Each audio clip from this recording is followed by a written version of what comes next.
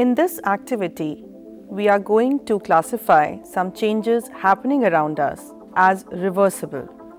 For this activity, we need few rubber bands, a balloon.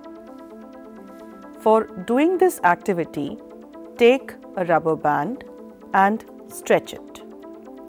Now release the rubber band. Stretch the rubber band again. What do we observe? The rubber band changes its shape and size when stretched. When we release the rubber band, it comes back to its original shape and size. Now we take the balloon.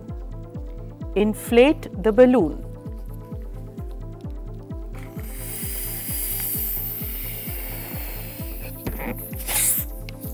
What do we observe? The balloon has changed its shape and size. Now release the air from the balloon slowly.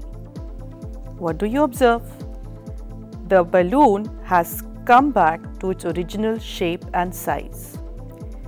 This kind of change, where a material can be obtained in its original shape and size, is reversible. Stretching of a rubber band and releasing it back is a reversible change. Filling air in the balloon and then making the air out is also a reversible change. So changes that can be reversed are reversible changes.